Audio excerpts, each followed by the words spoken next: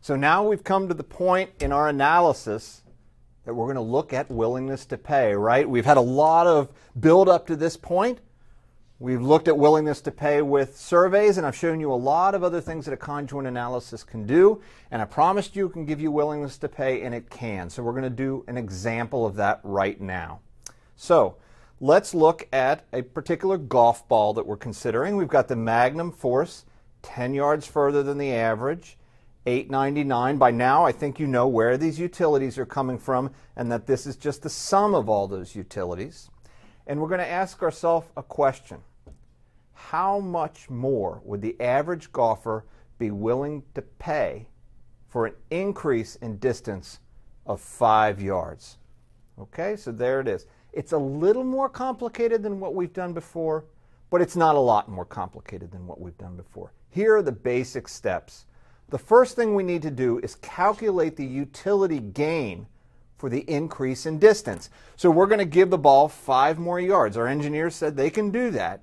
We need to figure out how much happier people will be with that new ball and calculate it. Then we're going to find the new price, and it's going to be a bigger price, right? We're going to give them a better ball. We're going to charge a bigger price. We need to find that new price such that we take back from the consumer the exact amount of utility that we gave them when we gave them that improved ball. So in that sense, it's like a break even. We give them some utility, and whatever that utility is, we come over to here to price, and we take it back from them. And the difference between that new price that we calculate and the old price is really that increase in willingness to pay. So let's apply this to the data. So first of all, we're going to calculate the utility gain for an increase in distance. And that's 0.36 minus 0.12. Where does that come from? Well, if you look at distance, 0.36 is that 15 yards further. That's the new ball, right? Because our current ball is 10 yards further. The new ball would be 15 yards further. That would give them a utility of 0.36. And then we subtract the original utility, which is that 10 yards further ball, which is 0.12. So we have a difference of 0.24. So now what are we going to do? We're going to take that 0.24 back in utility from the price.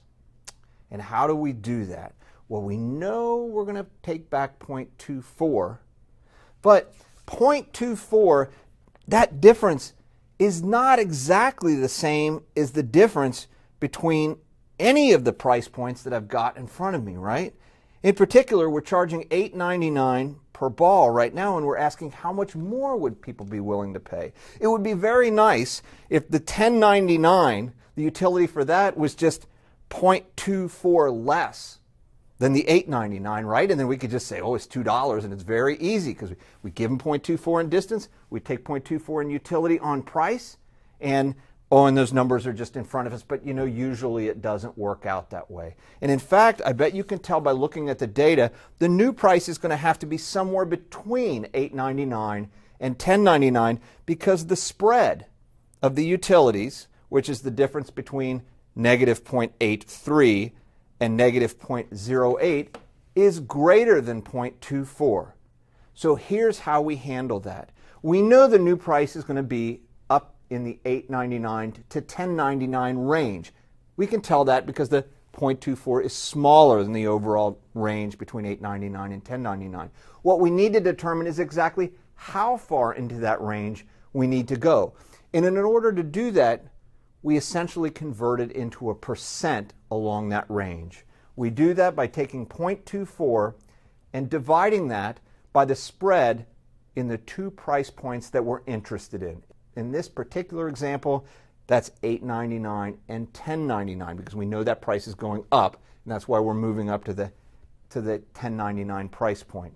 That's given right down here. So the resulting calculation gives you 32%.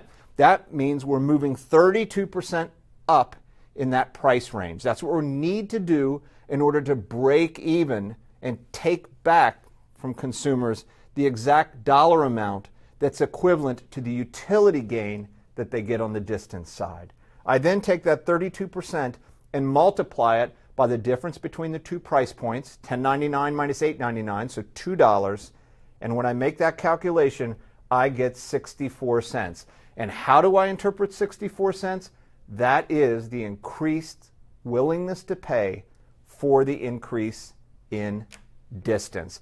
And you can do that for different segments.